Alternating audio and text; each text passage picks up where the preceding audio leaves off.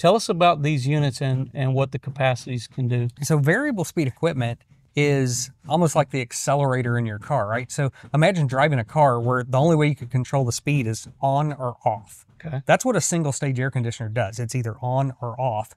Going to variable speeds like adding a gas pedal. You can get the exact amount of air conditioning you need all the way down to the 1% increment mark. So it can ramp all the way up in high need situations, but on a 78-degree day where you just need a little bit of air conditioning, this thing ramps down, is running really slowly. Ultimately, we kind of want these units to run all the time.